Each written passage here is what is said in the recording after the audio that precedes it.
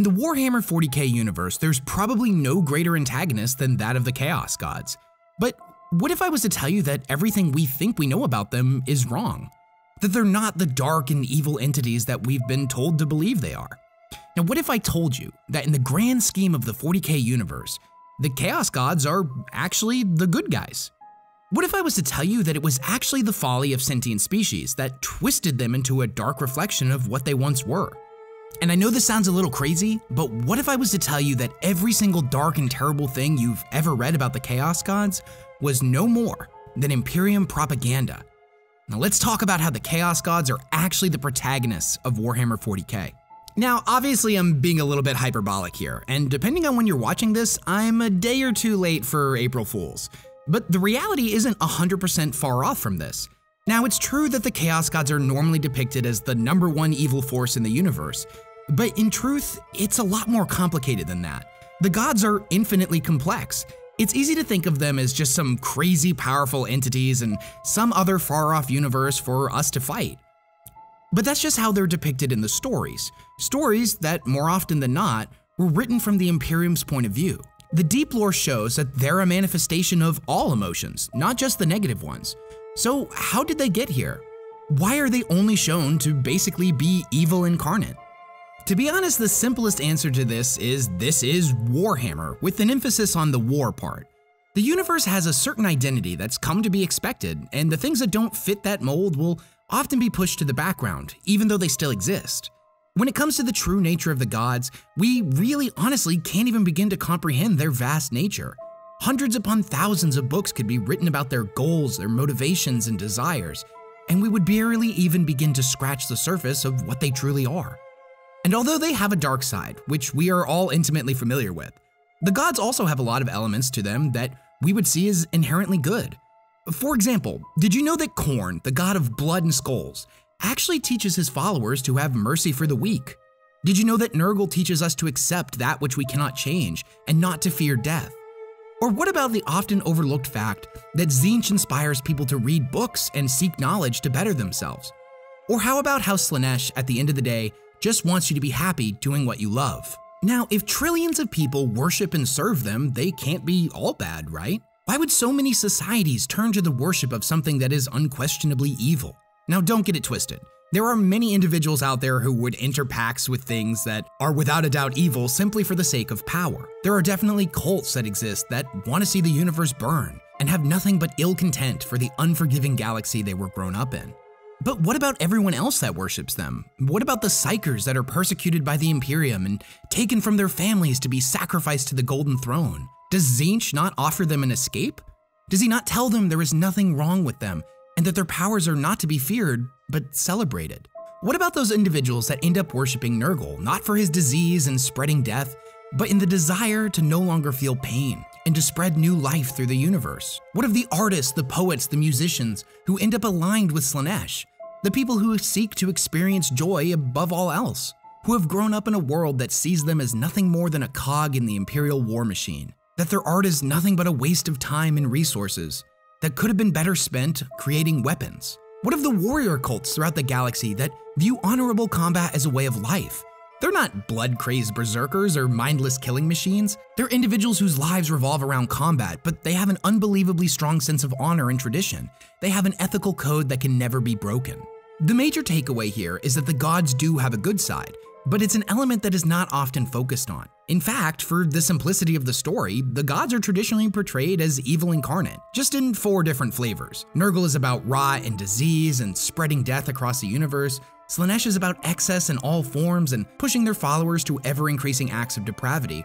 Tzeentch is about treachery and deception, while Khorne is probably the most straightforward of them all, the desire to take skulls and spill blood. But this doesn't make any sense, as the worship of the gods has spread to every corner of the galaxy, whether that be through secretive cults hiding in plain sight on Imperial hive worlds, or various tribal aliens that exist on undiscovered planets, completely removed from the greater conflict. And worship of these gods is not a new thing. For as far as we can tell, it has existed in one form or another forever, across millions of different cultures, spread across time and space. Now we can see a pretty interesting example of this in Lorgar's Primarch novel. We see that the individuals of his world follow what they call the Old Faith. which worshipped individuals that bear a pretty striking resemblance to the Chaos Gods, although they went by different names, and those good aspects of them were what was praised. They were not seen as evil in any way, shape, or form. In fact, here is a prayer that they would offer in the name of the Primordial Four. O great powers, dwellers in the Imperium, hear today our thanks for thy creation, and thy merciful aversion of thy divine wrath at our trespasses. King of storms, Lord of blood, hear today our thanks for thy strength, and thy protection from the conquest of the impure. Queen of mysteries, Lady of fate, hear today our thanks for thy knowledge, and thy watchfulness against the hazards of uncertainty. Prince of hearts, sire of dreams, hear today our thanks for thy inspiration, and thy indulgences of our mortal ambitions. Princess of life, mother of hope, hear today our thanks for thy vigor, and thy generosity in times of need and absurdity. Praise be to the prophets, praise Khorne, praise Tzeentch, praise Slaanesh, and praise Nurgle. Now this is just one example of the infinite variations of their worship across the universe.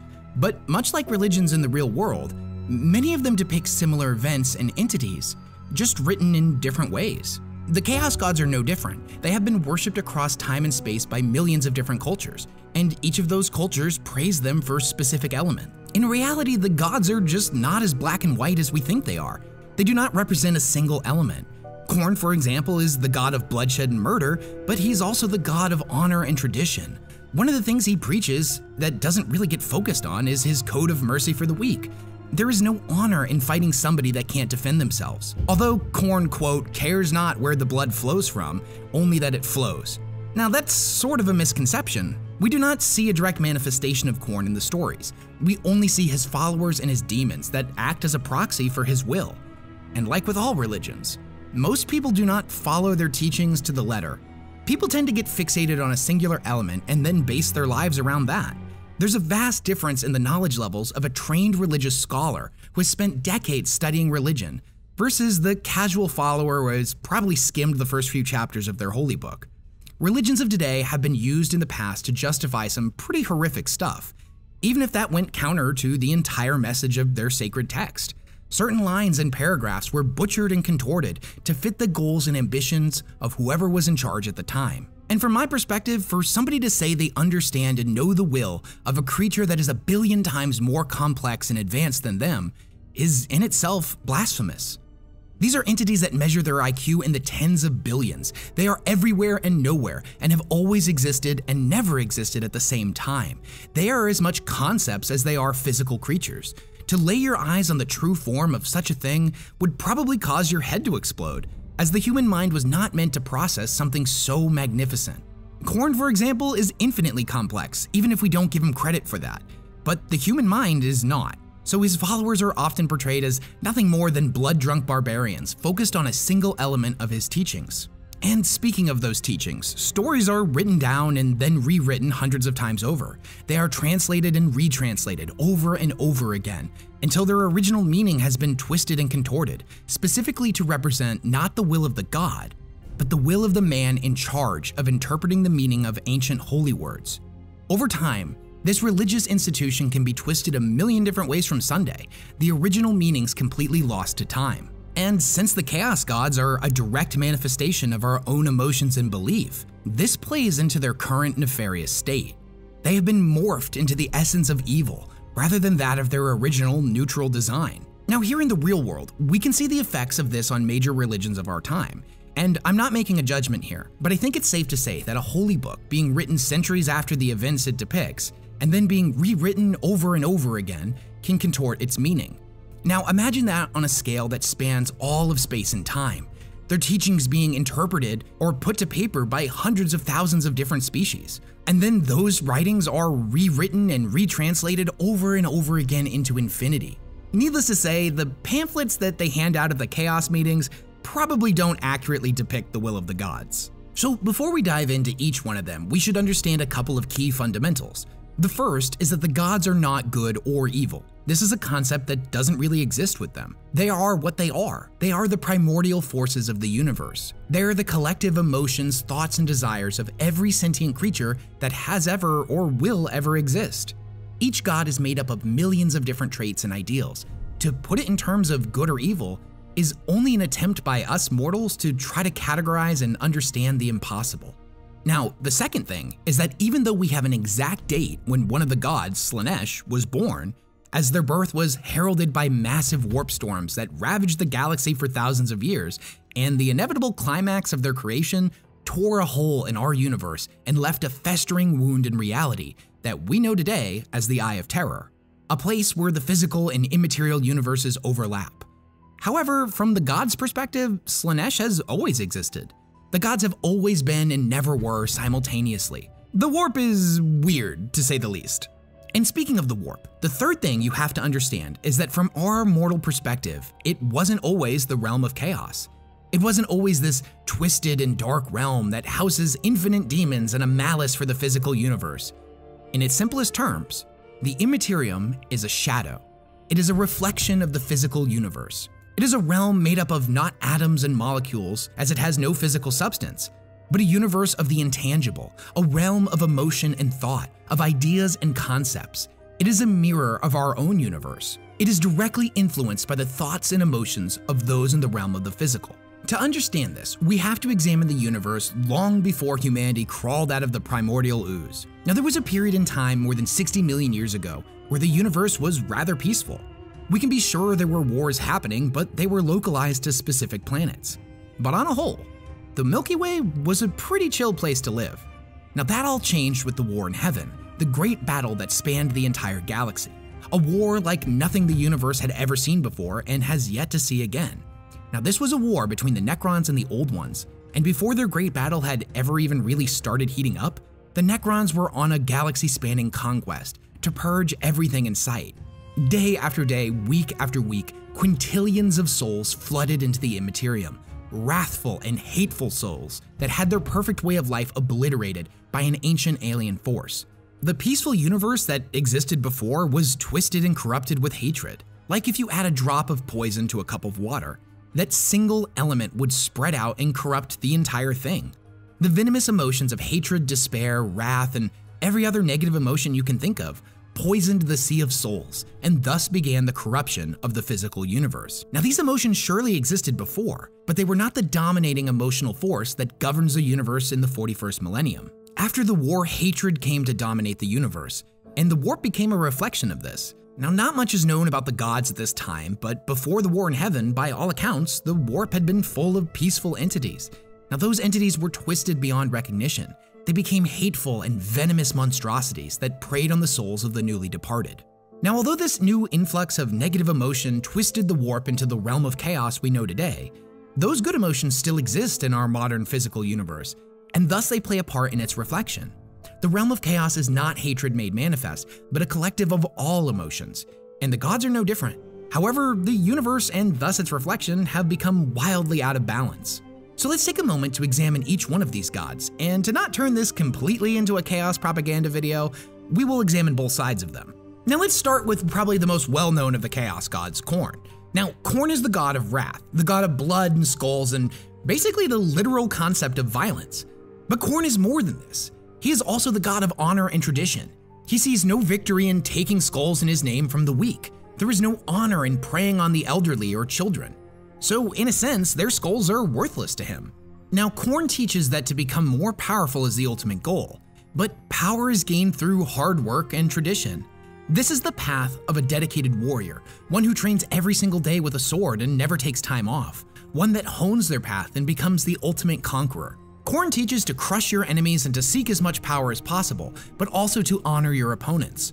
The goal is not to be a bloodthirsty tyrant, the goal is not to be a serial killer. Khorne teaches that to engage in battle is the most primal and honorable path a warrior can take. There is nothing more human than meeting your equal in battle and overcoming impossible odds. To do this, you must look your opponent in the eye and then overpower them through your own force of will and strength. That most importantly, you earn through hard work and discipline. To use magic or ranged weapons or anything that would give you an unfair advantage is unthinkable to Khorne. These are the coward's tools. There is nothing honorable about hiding in the shadows and striking your opponent's back. This is a weakling's way of fighting. Now, various warrior cults across space and time have worshipped Khorne. In our own world, this can take the form of knight households or samurai castes or all manner of honorable and powerful nations across history. All have praised and worshipped him, even if he went by a different name at the time. However, these aspects of Khorne have all but been forgotten. He's depicted as an entity that demands only blood. The honorable aspects of him have taken a back seat, and his followers certainly do not follow his teachings to the letter.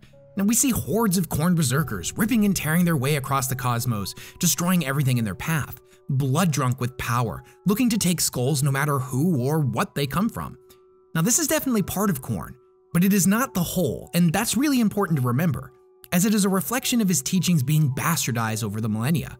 It's more representative of the hateful state of the galaxy, and less so Khorne himself. Now, enough about Khorne. What about his brother Nurgle? Does the Lord of Pestilence have a good side?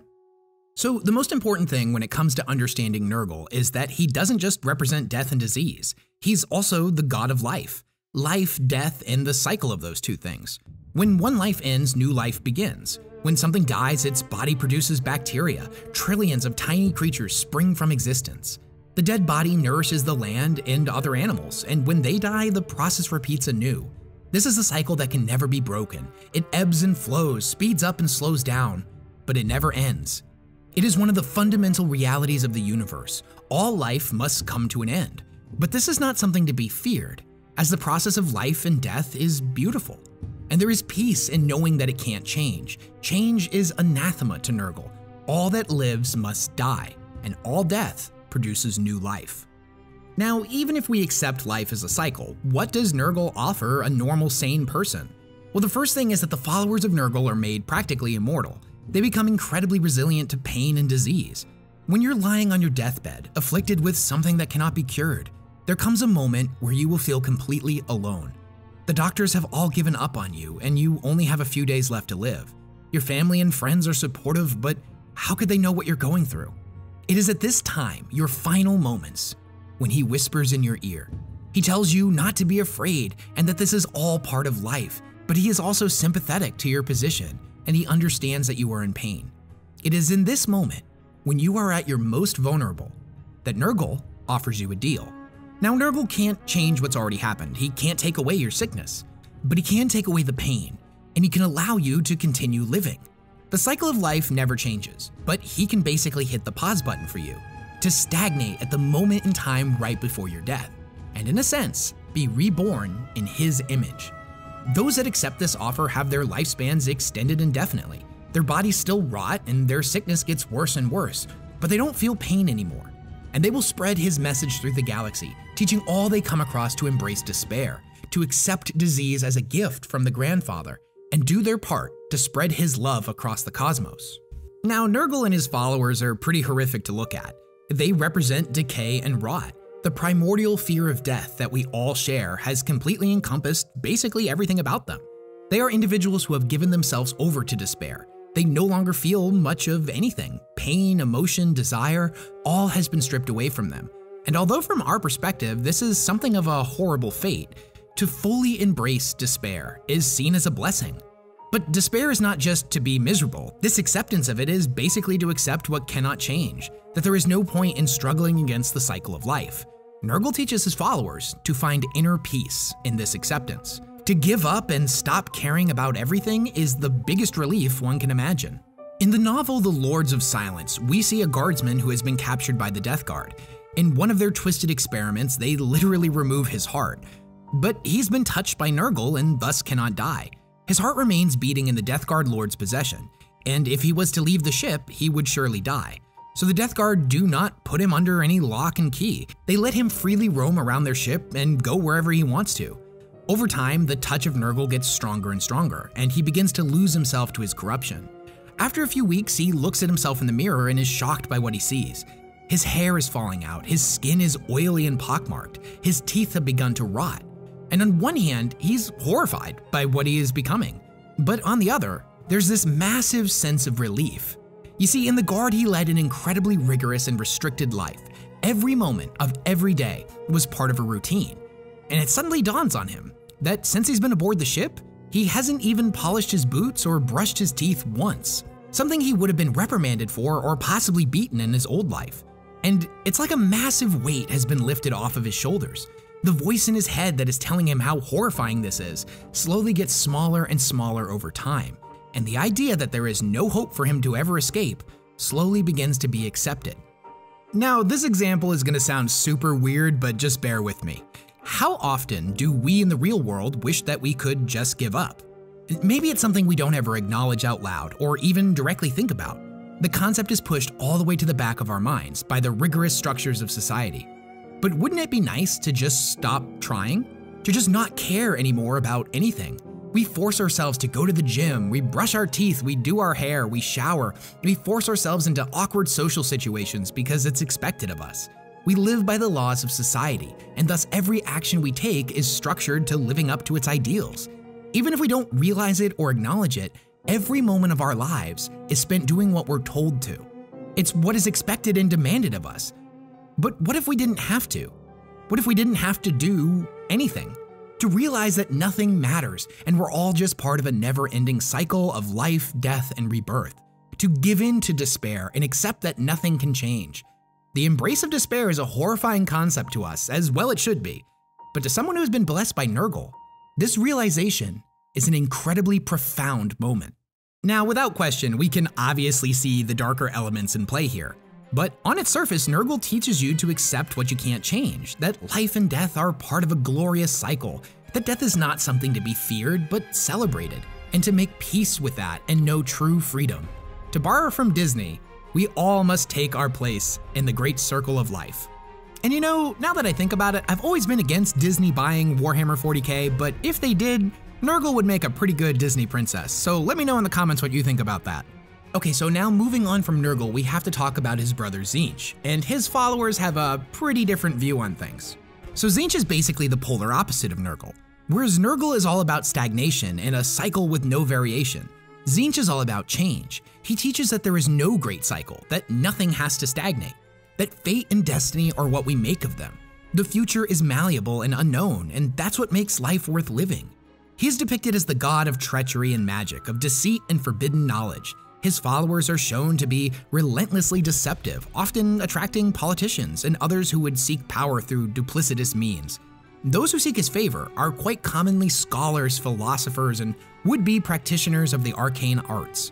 Those who see knowledge as the most treasured and valuable asset in the history of the universe. But Tzeentch isn't just some mad, spell-slinging trickster god. Change by its very nature can take infinite forms. Tzeentch teaches his followers that they are in charge of their own destiny. If there's anything about their lives that they don't like, they have the power to change it. Their fates are in their own hands. Anyone who has power over you now may be working underneath you tomorrow. The gambler who's down on his luck may strike it big on the next round of cards. He preaches that you can lift yourself out of poverty with your own force of will through knowledge and the desire to make a change. You have control of your own future. Now, although knowledge is seen as dangerous by the Imperium of Man, knowledge is a fundamental force when it comes to bettering yourself and changing your own destiny. Now, Tzeentch is the god of all knowledge. His libraries are full of every secret and every story that has ever taken place across 1,000,000 universes. And admittedly, he isn't all-knowing when it comes to the future. There are infinite potential futures stretched across infinite universes. But the unknown is not something to be feared. It is something to be embraced. Change is a powerful force. Every single moment across the galaxy, change happens an infinite amount of times. There are infinite decisions being made in every moment, each causing a change and countless different paths the future may take based on the outcome of those decisions. However, in the storyline of 40k, this is often portrayed as a negative thing, especially when being juxtaposed to the relentless control and persecution of the Imperium. The fate of those who work for the Imperium have all but physical chains binding them to their destinies. There may be room for advancement for those that prove their worth, but in the Imperium of Man, only in death does duty end. It's very rare that you find an individual such as the rogue traders who were able to carve out their own destiny. For the vast majority of humanity, they're shackled to the will of the God Emperor, toiling away in his factories, working on his engines of war, until the day they can no longer do so. Now, Tzeentch represents an opportunity to shatter those chains, to spit in the face of the Imperium and embrace whatever destiny you want. But a word of caution to those would-be truth seekers. Those who delve too deep into forbidden lore may not like what they find. Fate and destiny are fickle and flexible things, and those who worship the Lord of Change may find themselves wishing for the security of those bindings once more. So we have one god left to go, and let's talk about the god of excess. Now, Slaanesh is the youngest Chaos god, and we know pretty much the exact date they came to be. However, as I mentioned before, from the gods' perspective, they have always been. Slaanesh is the god of excess, hedonism, and depravity, and much like the change brought on by his brother, excess can take on infinite different forms. Slaanesh teaches their followers that whatever activity brings you pleasure, you should pursue it indefinitely. Now, pleasure is not something the Imperium puts in high regards. The pleasure of man interferes with their work, and that if you're gonna find joy in anything, it should be in the service you provide to the Emperor. That pleasure should only come from duty and nowhere else. Now, Slaanesh teaches us that this is a hot load of garbage, that there's nothing wrong with feeling good. And although often depicted as a sex god, joy can come from anything, not just pleasures of the flesh. Are you a painter or a musician or an artist of any form? If creating beautiful things makes you happy, then that's what you should always be striving for. Now, this notion in itself is not evil. In fact, most would agree that doing what makes you happy is a pretty admirable goal. Now, countless groups, societies, and religions across time and space have also preached the pursuit of happiness as the most important path a person can take. The desire to create a world where everyone is free to do whatever makes them happy, where there are no taboos and joy is the ultimate goal. Slaanesh is the god of love, passion, and desire, and without Slaanesh, the galaxy would somehow be 1,000,000 times more bleak and miserable than it is in 40k. So all of this sounds pretty good, right? Well, this is not how they are depicted in the lore. The audience is shown multiple examples of excess taken to such extremes that it becomes the polar opposite of joy. It becomes a depraved horror story. You see, an individual who gives themselves over completely to the pursuit of joy will quickly get bored of the things that originally made them happy, no matter how much they liked it in the beginning. Inevitably, they will have to kick it up a notch, so to speak, to experience the same level of pleasure once again. This is a very slippery slope that leads to addiction and depravity. The painter that originally enjoyed painting beautiful landscapes, under the influence of Slaanesh, may turn to using their own blood on their canvas. And once that stops being artistically fulfilling, they may take to the streets in search of victims to use in their twisted art galleries. Now, this may sound like a pretty extreme example, but it's exactly what happened to Serena de Angelis, one of the remembrancers aboard Fulgrim's flagship, who visited the very same temple dedicated to the worship of Slaanesh that the Emperor's children discovered. And like them, she would eventually descend into excess and madness. All of this is covered in the novel Fulgrim, but we'll cover that in a future video. So if there's anything I want you to take away from this video, it's that the Chaos Gods are infinitely complex, with more facets and ideals than people give them credit for. And in the universe of 40k, they make for some pretty compelling antagonists. But what if the warp had never been truly corrupted? What if it had never become the realm of chaos? What if hatred and vengeance and the desire for bloodshed and war had never been allowed to infect the Sea of Souls? If the gods were not locked in their great game to dominate the universe, could things have been different? If the galaxy was at peace, would the Chaos Gods' negative aspects be what have come to dominate their personalities, and thus the desires of their followers? What if there were no dark gods? What if all we had was the god of honor, of life, of knowledge, and of love? Are we as a collective sentient species responsible for the current state of the Immaterium?